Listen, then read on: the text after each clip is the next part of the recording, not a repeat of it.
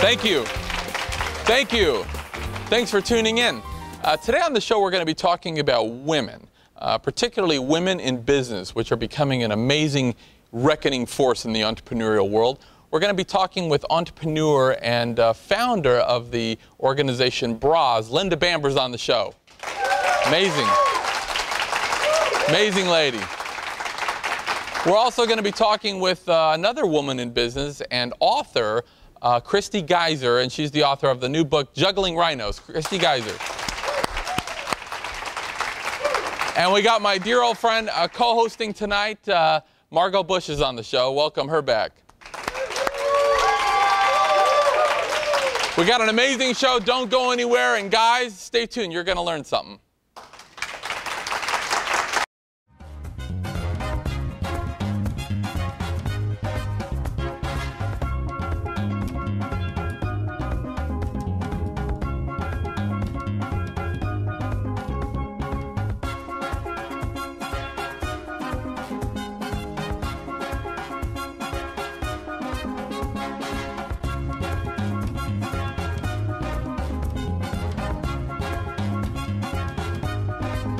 Come experience Nolan's. Savor award-winning steaks, Greek-style cuisine, fresh local seafood, and an extensive choice of wines. Whether you'd like to reserve the large private dining room, enjoy a meal on an outdoor deck, or rock the night away in our lounge, Nolan's, now celebrating 25 years of exceeding your expectations for casual fine dining, live entertainment, and dancing nightly.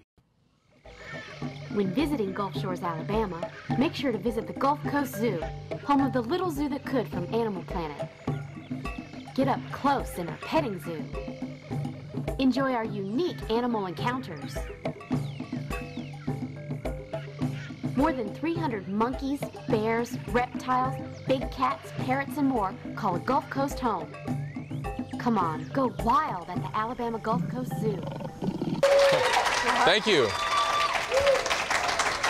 Thank you. Welcome back. I have my dear friend Margot Bush co-hosting tonight. Margot, how have you been? I've been great. How have you been? We were arguing before the camera came back on. If you just do what I say. Yeah. That's the problem. That's not going to happen. How's things on the home front? I know you moved since the last time we spoke. And I think you can say I'm a changed woman, because driving, and I was living far away from the studio, and now I live just 5 minutes away, and it's great. Yep. So, well, wait a minute, I want to ask a question. What's the thing about your hair going on? It's really, you did something really different to it. What did you do? Well, actually, I got a haircut, and I worked out today a couple times, and I bought some clothes, and I was trying to feel young. I think I was reaching to like hang on to youth and like, I'm going to go trendy, which I never do, so it's my attempt. Good. Yeah, it's okay. Anyways, but I know you moved. I know you told me you would never, ever live in Alabama, and just because you didn't want the Alabama license plate, but obviously you've converted. No, I mean, well, I just didn't know how beautiful. It's unbelievable. It's unbelievable. I mean, it just, you know, I mean, Alabama is kind of like Oklahoma, you know, and so I moved from Oklahoma to come to the water. Yeah. And we live in an amazing beaches place. Oh my gosh, we live in the best places, and I think that, you know, anytime we're in the car, we just say, don't we live in the most beautiful place? Can we believe we lived anywhere else? Well, I know that our guest tonight is really going to resonate with you, because I know that you were a breast cancer survivor, or are a breast cancer survivor, and our guest tonight, Linda Bamber, she's an amazing lady, actually, very successful entrepreneur, but also founder of an organization called Bras, which I'm dying to find out more about. So let's welcome our guest tonight, Linda Bamber.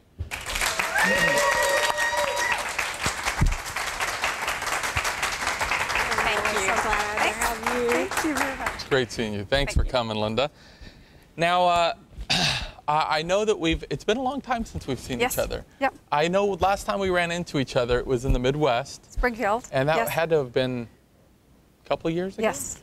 How have you been? Just fine. That's just exactly when I was starting my business. So yes, and great. So that's a great point, because now this thing is just going a mile a minute. It's really taken off. It's enlarging, But I yes. didn't really realize that when we spoke last time, you were just starting it.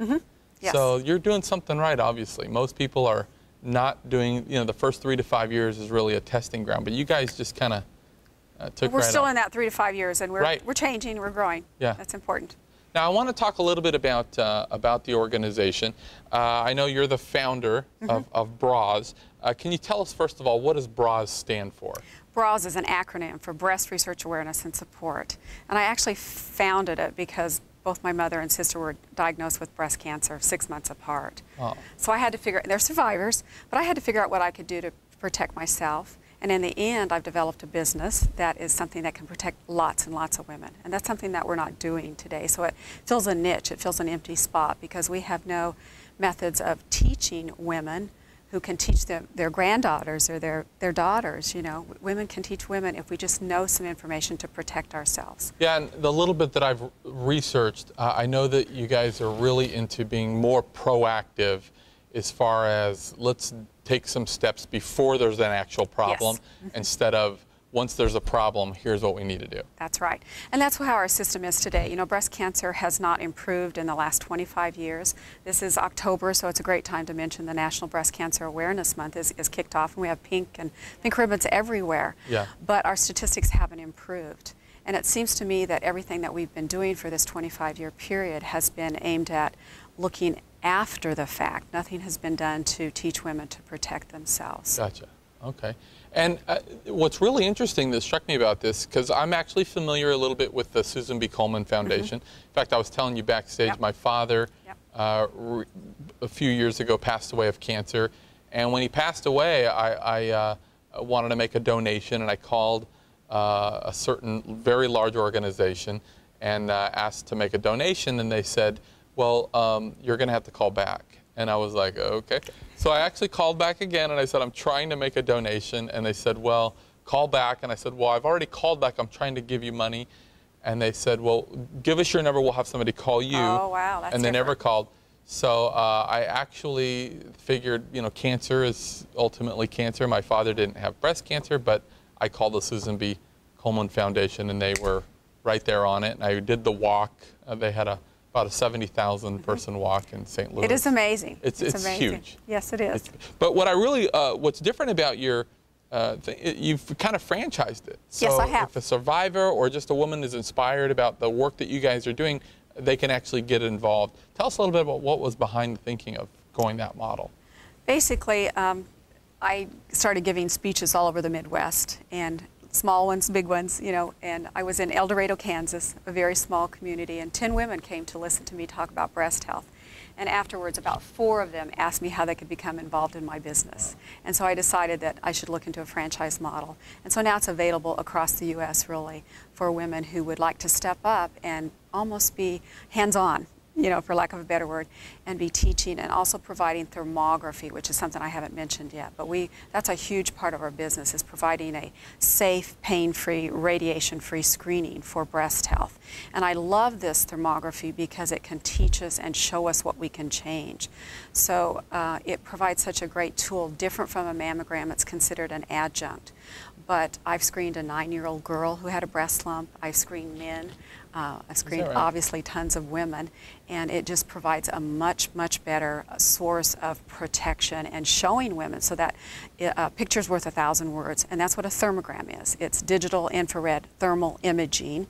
And so basically they're using technology that's been updated by the armed forces, and it's the heat-seeking smart bombs and the thermal imaging is basically what we're doing. So we're looking with the imaging, just a simple picture system, to see if your breast has a fever. And wouldn't you like to know ahead of time if your breast has a fever, so years ahead sometimes? From what I've read is if somebody, even if they're regular with the mammogram, by the time they might find a lump, that's already been growing for quite a long time. Is that right? Yes. So this really shows that there's a heat, there's a section there that has above average temperature, and that this could be a problem before it's actually a problem. So it's a lot more proactive than dealing with it after the fact. You said the word proactive, and that's really what women need, because we're starting to become aware of our mammograms do have some problems. They are the gold standard, and that's what our doctors have to use, but there's other choices. Women just need to know about those choices and take advantage of them. I want to hear more about the choices because, you know, years ago it seemed like you would meet a person here and there that was a breast cancer survivor. Now, I probably know a couple handfuls, just personally. And every time I mention it, in fact, when I was mentioning that you were coming on the show, my mom's a breast cancer survivor, this person, I couldn't believe how prevalent it was. So I want to talk about a little bit more about what people can do and how they can get involved when we come back. Let's take a short break. We'll be right back with Linda Bamber. Don't go anywhere.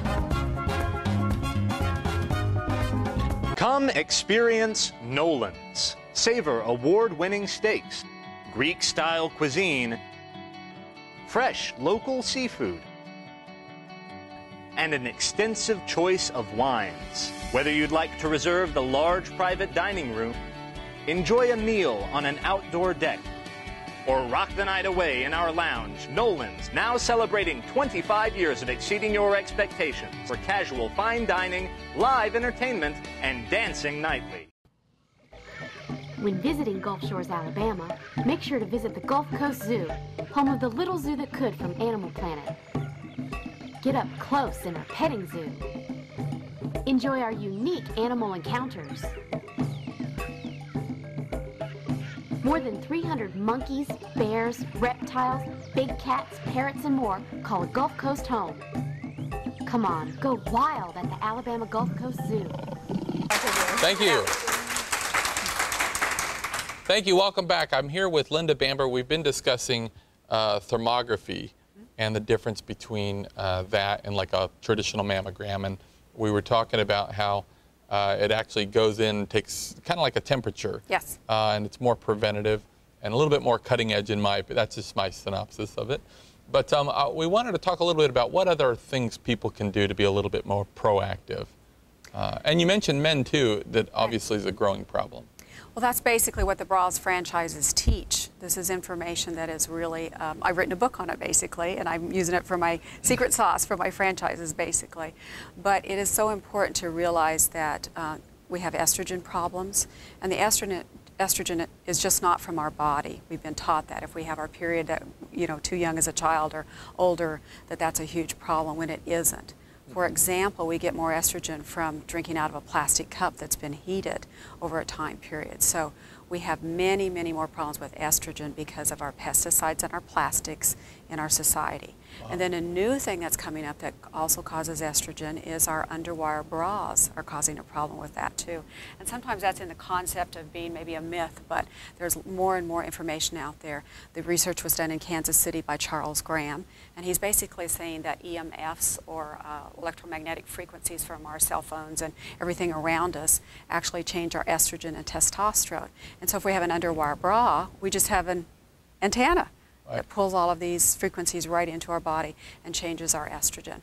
Wow. Another huge problem is aspartame, products that have it in it. So I've actually captured a really good picture of a gal who thinks I'm going to make her famous because it's such an amazing picture. The pictures are colored, and she is just bright red, and it doesn't take anybody with any training to know that that picture is incorrect.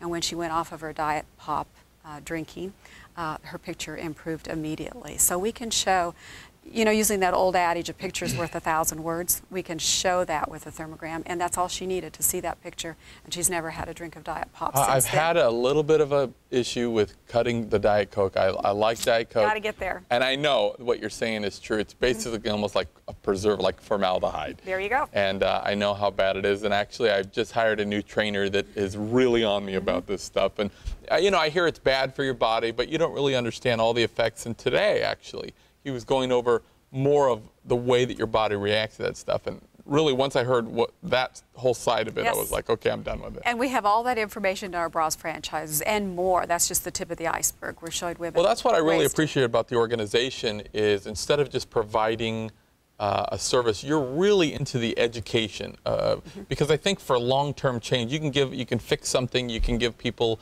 put on a workshop or what, but for really long-term change, I think that you can't tell them they should do this, but they really have to get all the information, and then the decision has to be theirs. Yes, and we have offices or clinics where they can walk into. They can see this information.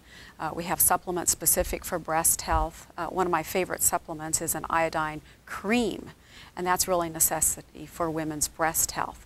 Not many women realize that their thyroid, when it starts to have problems and low functioning, that it's actually messing up the iodine balance in their breast. And so I show some specific exercises and put an iodine cream on, and a lot of times breast lumps have gone away just with that small amount of work. Fibrocystic always goes away, and women are suffering for years with fibrocystic breast problems. And simple exercises and iodine can help that. Well, I know that you started it just a couple of years ago. The thing's already really taken off. And I know that you've done this franchise model, and it's been very respondent.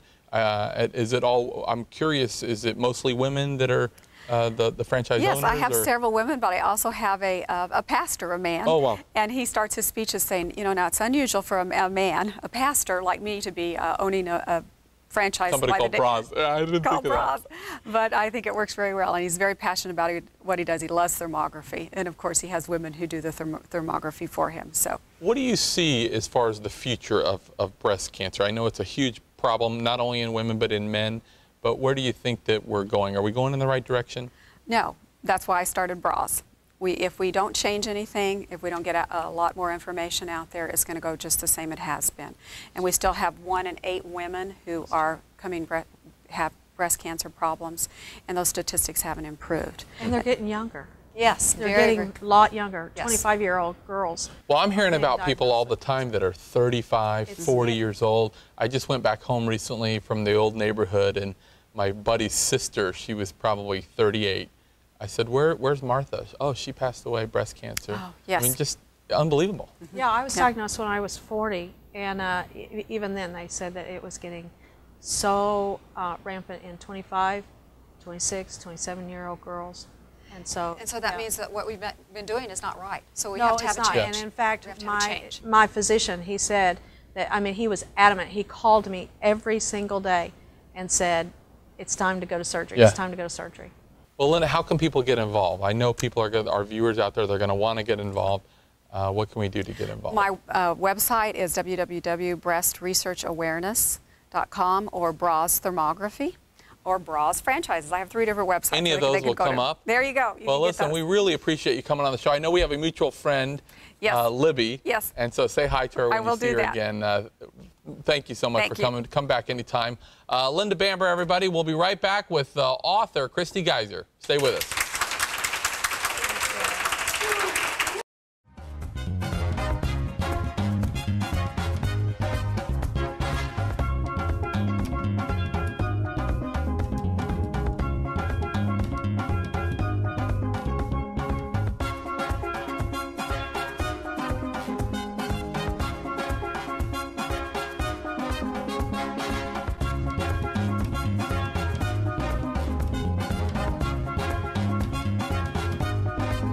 Come experience Nolan's. Savor award-winning steaks, Greek-style cuisine, fresh local seafood, and an extensive choice of wines. Whether you'd like to reserve the large private dining room, enjoy a meal on an outdoor deck, or rock the night away in our lounge, Nolan's now celebrating 25 years of exceeding your expectations for casual fine dining, live entertainment, and dancing nightly. When visiting Gulf Shores, Alabama, make sure to visit the Gulf Coast Zoo, home of the little zoo that could from Animal Planet. Get up close in our petting zoo. Enjoy our unique animal encounters. More than 300 monkeys, bears, reptiles, big cats, parrots, and more call Gulf Coast home. Come on, go wild at the Alabama Gulf Coast Zoo. Thank you. Welcome back. Our next guest is also a very successful woman entrepreneur and also the author of a new book, Juggling Rhinos. Give a warm welcome to Kristy Geiser. Do it again. Welcome. Thank you. Thank you for coming. Thank you for having me. Now, Kristy, I have to say that with the show, we get a lot of different books. And Juggling Rhinos, first of all, tell us a little bit about the name Juggling Rhinos. Juggling Rhinos. As the book entails, it's a story of my husband and I and our daughter. So it's a real story. It is yes, it is our story. It really happened because there was points in the book I have to say that I was actually saying, is this true? Could this be real? But I know that it's all verifiable. In fact, we also have a mutual friend, Adam, who's been very involved with the book, and unbelievable read. In fact, I almost thought the content, which we're going to discuss, would be a little too heavy for me because I cry like a baby. Really easy. I mean, movies, I'm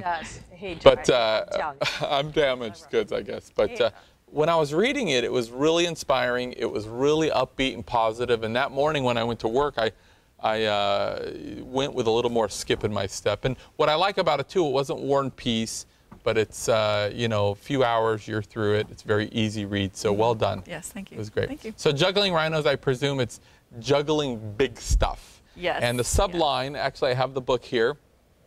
There it is, Juggling Rhinos. We have the family on the back here. The subline is Finding Hope and Strength When Life's Problems Are Charging Right at You. Yes. And certainly you guys had some real stuff charging at you. Tell us a little bit about Abby. I know you have 3? I have 6 kids. Okay, 6, yes. way off base there. I should know. 6 kids. I have 3 girls and I have 3 boys. Okay, that's where I'm confused. There was a 3 in there. But I know you just had you have a new one. He's a month old. Yes. A month old, yes. and you're already doing the show. In fact, I have to tell on you real quick. So I was talking to you. I was talking to her about 5 or 6 weeks ago, and we were talking about the show, and we were going to do some things together. And she says, "Well, right after the show, I'll be ready to go.